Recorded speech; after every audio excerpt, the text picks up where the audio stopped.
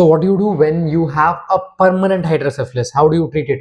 The reason why I say permanent hydrocephalus is sometimes hydrocephalus can be temporary, like in case of blood inside the ventricle, or there might be something which is obstructing the CSF flow, like a tumor, in which case hydrocephalus is going to resolve over time. So you just need a temporary solution, in which case an EVD might work.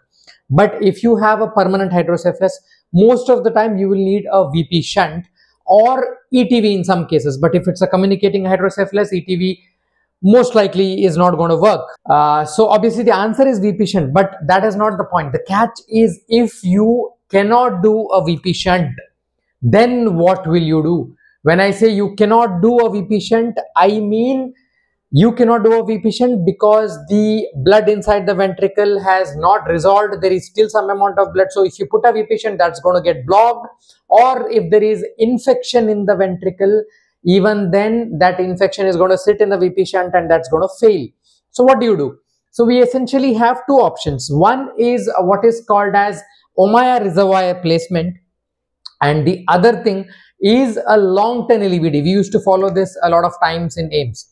So long-term EVD is, we put an EVD, but we don't bring it out here. We just make a tunnel and bring it out all the way at the level of the abdomen. It looks somewhat like an exteriorized VP shunt, but obviously without the valve in it. Now let's see what is the advantage of one over the other. Ommaya, because everything is a closed structure, the chances of infection is less with Ommaya because everything is inside and you're just putting a needle under septic precautions and then removing CSF whenever required, while the chance of infection is slightly more with the long-term LVD.